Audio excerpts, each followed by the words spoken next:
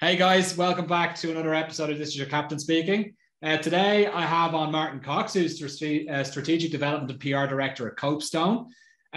From Martin's perspective, he's very much focused on long-term repeatable marketing strategy, which is much better than the opposite to that, which is very quick wins and stuff that doesn't really last very long. So excited to hear about what you would do from a long-term perspective, Martin. And also he's been focused on everything from marketing consultancy gigs to lecturing at different universities. Actually, he's seen a couple of universities across Europe, but also in the Middle East as well, which is interesting. I'd like to get into that a little bit. And then also a number of full-time and interim head of marketing gigs as well. So coming at us with quite a bit of experience, Martin. So welcome today. Thank you. Thanks for having me on. Excited to be here. Good. So let's start off a little bit with your lecturing side of things. So you lectured over in Dubai and also over in the UK, right? And that's probably a bit of a stretch to say I lectured in Dubai. The pandemic has obviously made the world a lot closer. So when I say Dubai, what it actually means is I probably teach from my son's bedroom at 5 o'clock in the morning on a Friday. It's a really exciting role to have because it's so different culturally to teach with students who essentially don't even want to be there at times. But yeah, it's a really fun gig to have. And yeah, it just helps me to understand the world a little bit better. Got it. And so what are you teaching? So it can be anything from a basic marketing course right through to the MBA marketing. And that is, it's a huge wealth of experience you see there, right from an 18-year-old who's never had a job through to, I think one of the last cohorts I taught on had the CEO of one of the big pharma companies based out of Dubai. So it's just a massive variance. It's really, really exciting. It's a great challenge to be tested by your students at the same time. Yeah, I was just about to say that's a challenge, all right. When you get and knowing the audience is a little bit tricky, right? So yeah. And you will have one of my favorite little tricks we play, which they don't appreciate so much, is at the end of a course, end of a class, I leave the camera on and the session rolling and come back half an hour later to see who is still actually there. Because sometimes you might be teaching a bank of 25 blank screens on Zoom. So who's still logged in 25 minutes after the class is over? And yeah, it's an interesting one when you see that half of your class are going to be accessing your course in their own time rather than live. And I think that really fits in with how we consume nowadays, from our days at university, maybe 20 years ago, where it was absolutely had to be there and then as an appointment. Now these kids essentially are consuming at their own timescale. And it makes it a very different experience to teach when you've got an empty room. Does it make it, is it just different, or is it easier or harder, or how is it? It's much harder. You essentially get no feedback whatsoever because all you have is black screens. So it's one of my roles I try to do is to get these kids to engage more because they will gain more value from it. Ultimately, they're spending $20,000 a year to attend a university. So the more value they can get from that experience, the better. And ultimately, from my own point of view, I only need one person on camera to know whether I'm boring them or not. And I just use that one person's reactions as a bellwether for everything else. And if I see that he or she is bored, I will just kind of flip it around a bit to keep it a bit more exciting. Okay, got it. Yeah, I mean, it's the same goes with webinars, for example. I found like during the pandemic, we've been having to do a lot of webinars, and I did a lot. And I found if you have a particularly engaged audience and they're chatting away in the chat window, they'll typically tell you this is boring, or which is good sort of feedback. But if you're on a webinar but you don't get feedback, you're like, is this actually going okay or not? Which is challenging, as opposed to being in front of people. Right? Yeah, that feedback is absolutely crucial. For sure. Okay, well, look, let's take a look at what you're doing at Copestone at the moment. Give us a little bit of background on Copestone and what you guys do. Yeah, so we are a 20-year-old content marketing agency. We are a very traditional kind of conservative writing house, essentially. That's where we've been for the last 19 years or so. We have got some longer-term strategic clients based around Europe, where we deal a lot with the construction sectors. We deal a lot in exec recruitment. So we have these these silos of knowledge, which are really interesting and really useful to have, but we've been about focused on writing content. So we've been doing SEO and content creation before it was, before it was popular, essentially. What we're doing now is we're moving a lot further away from short-term tactical pieces of work. And we've never advertised, because every single day we get a lead in from our website. We're SEO specialists. It's what we do. So it fits that we get these leads coming in every day, which makes life a lot easier. But what we've moved to do now is look for longer term strategic wins. So 12, 24-month writing contracts and providing strategic assistance to large businesses over that 2-year period, if we can. Okay, got it. So from your personal perspective then, is content the thing that makes you tick as a marketer? I realized that I've been doing content for about 15 years. Ever since I started cycling, or ever since I started going on social media, it was just really about, without realizing it, it's about creating content. It's about creating pieces of material which are going to engage whoever your audience may be. I spent some time trying to be a professional cyclist, and it was not a good financial time, I'll be honest. But what it was about creating content for brands that would pay the bills. And it's been a fun and challenging time, but you learn so much about what resonates with your customers and with your potential audience. And then you see as well, now, ultimately, as a dad now, I'm seeing content from my kids' perspective and what is engaging with them. So I loved writing long form articles. That was my thing as a blogger. My kids have got an attention span of about 20 seconds. So TikTok, as a prime example, I put it on my phone. I deleted it 20 minutes later because I could see just how quickly I was being sucked in on this content. So content creation is, it's a blast because there is so much scope and so much variety you can do. Right now, we are doing CSR work for a global bank. We are doing internal marketing for a recruitment firm, and it's such a wide variety. It's fascinating work. Oh, for sure. I think content is at the heart of all marketing, right? So, and it's not something that all marketers are particularly good at. Like it requires you to have a bit of you need to be brave sometimes because you're putting yourself out there. If you create your own content, as you said, like active on social media, for example, TikToks, LinkedIn is somewhere that I'm particularly active on, but it means that I need to step outside my comfort zone sometimes and just post stuff out to the world and sort of go, okay, there you go. So I see content broken up into a couple of different areas, but two major areas for marketing is that you look at it, the creation side, and then also the distribution side. So you can create world-class content, but if nobody sees it, then what's the point? Absolutely. So from your background, like, how do you manage to merge both of those things together? How do you plan it? Like, how do you structure it? Like, are you saying first what your distribution is going to be, what your distribution strategy is going to be, and then create the content for that? Or you create the content and being like, okay, how can I get this out to the world? How are you? So from a personal perspective, it's about create it and they'll come. Ultimately, if you're creating really good stuff, and it doesn't really matter what the format is, it will be picked up. More people will see it.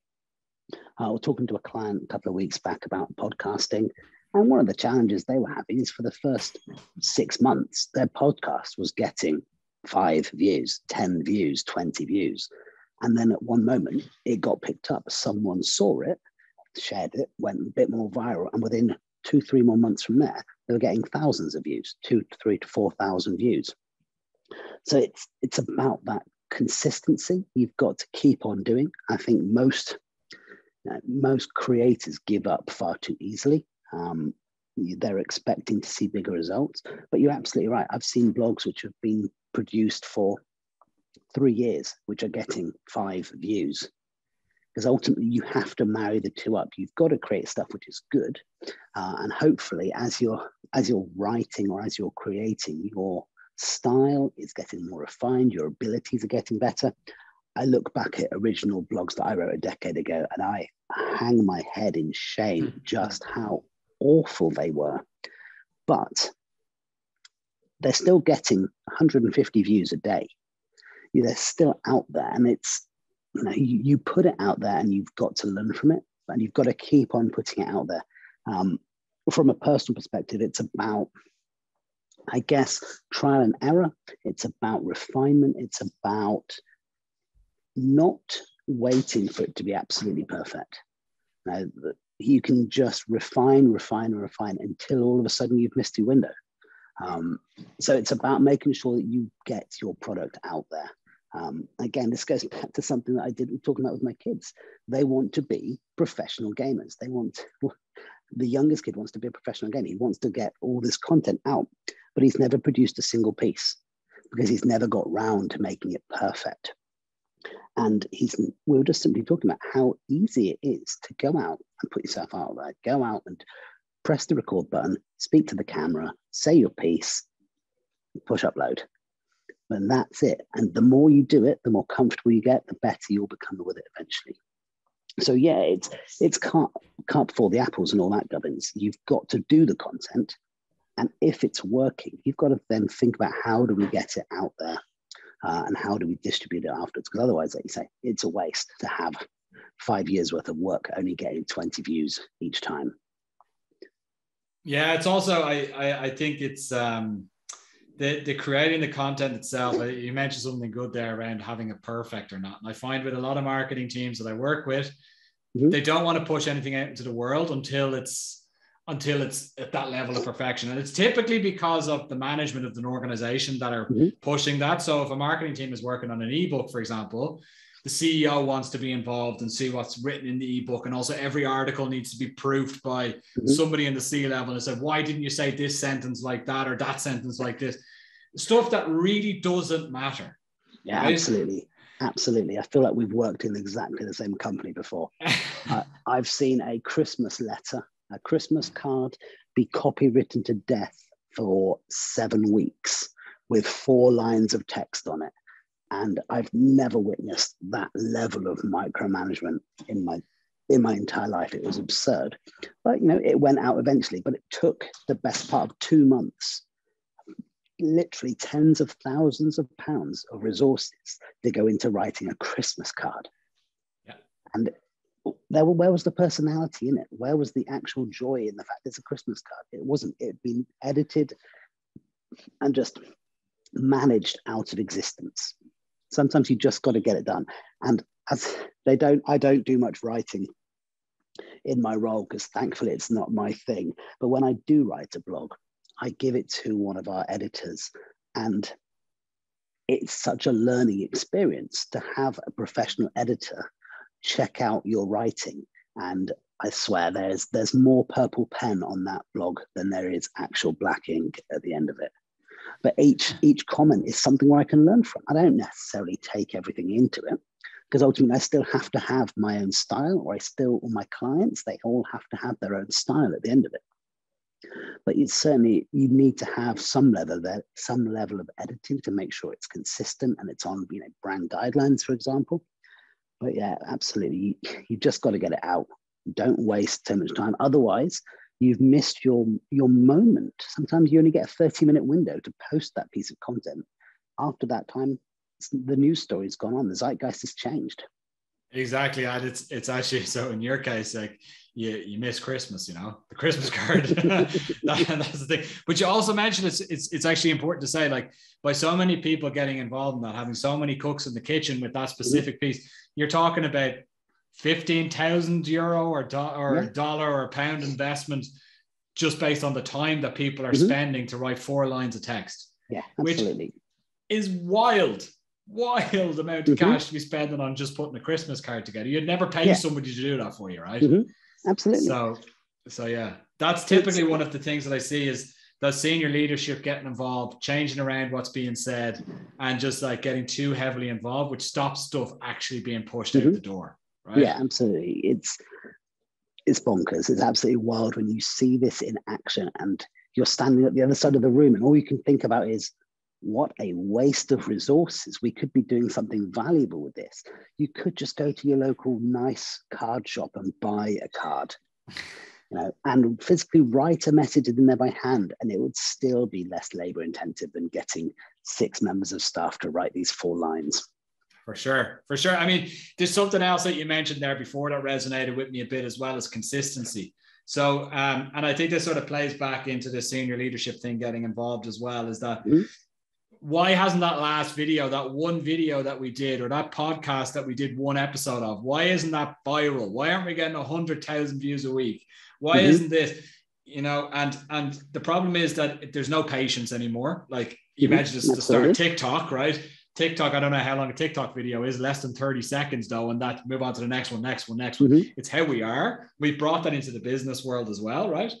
And it just, it sort of, it rolls downhill to people in marketing teams to be like, unless the thing that you're doing is going to show immediate success, then it's not a success, right? Yeah. So tell me a little bit about consistency and how you see the world. Like, do you see it just keep tapping away at the same thing and it will stick at some point? I don't know if tapping away at the same thing is the right thing, but we certainly, I'm just thinking about a client we were working with at the moment. They're a big manufacturer, and we were looking at their insights from Data Studio yesterday from Google, and it was the most fascinating longitudinal look at their web traffic over the course of 2 years. And you can see consistently from the moment we started, there's a gentle uptick in traffic. Month by month, it goes up. And then there is we're not quite sure what happened, but there's this one moment where the website lost 80% of their traffic overnight, literally gone. And we spent a long time just trying to figure out what was happening here. And it turns out a competitor had written a blog which just nabbed the keywords. And it just took our ranking from 1 to 2, literally overnight. And we spent 2 months recreating the blog to take back that top spot. So you look at this longitudinal and it goes up, and then it plummets down, goes along and then straight back up again once we retook it. So yeah, chipping away and just making sure that the work you're doing is hitting the right notes is so key. But yeah, it's about consistency. You've got to stay active with Google. They need to know that you're a real business, you're doing your thing. But for us, it's about making sure that we're aligned with what our customers are looking for, not just standard, this is what we want to put in, but what are our customers actually looking for? What are our clients' customers looking for? What are the problems that they're trying to solve? And then how do we create that content which solves their problems? That's interesting, and I want to talk about this just quickly. I see a lot of companies chasing Google or going after the Google low-hanging fruit rather than going after their clients' needs or problems, right? And writing content which is pleasing to Google, but not necessarily solving any or adding value to their prospects or adding value to people that they want to be having a conversation with. How do you mix? Like, how do you navigate that? So it's got to work for Google. And this is where talented copywriters come in. And I think this is what sets a copywriter apart from someone who could just a copywriter from me. I can write a blog and it'll be okay. But one of our team members, the copywriter, they will write something which is not just technically spot on from a Google perspective, but actually is exactly what people want to read and will engage with. And that really has got to be the key. We've been talking a lot in the office about AI, and AI will write decent copy. For most businesses, it will write better than the average person. And that's great, but does it affect us as a copywriting agency? Well, actually, no, because that technical ability to weave the creative with the technical requirements, that's what sets us apart. And that's what is really the key skill here, is understanding what works from a reader's perspective, but also fits what Google is looking for. So it's about hiring that right person, Martin, right? And getting that copywriter. Mm-hmm. Yeah, well, I mean, we have a distributed team of probably about 70 copywriters globally, and they have got between them somewhere in the region of about 30 PhDs.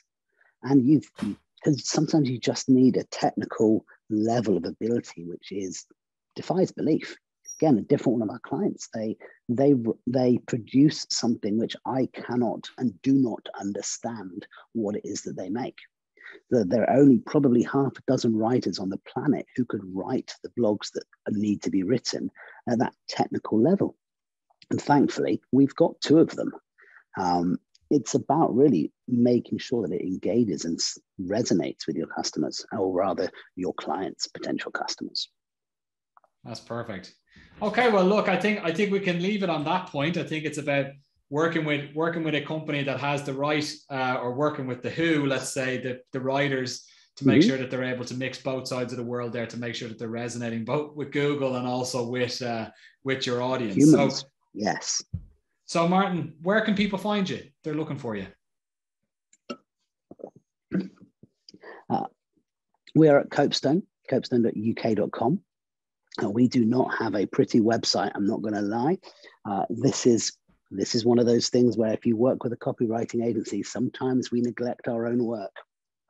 That's us. We've been around for about 20 years in total. We've got a nice little client base. I think our project numbers are into the 25,000s now over the years. And it's a good agency. It's one I really enjoy working with, because it's about making sure that our clients are ultimately achieving their aims. Perfect.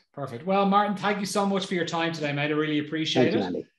And guys, this has been another episode of This Is Your Captain Speaking. Looking forward to seeing you all again next week. Martin, thanks again. Thanks, Andy. Take care.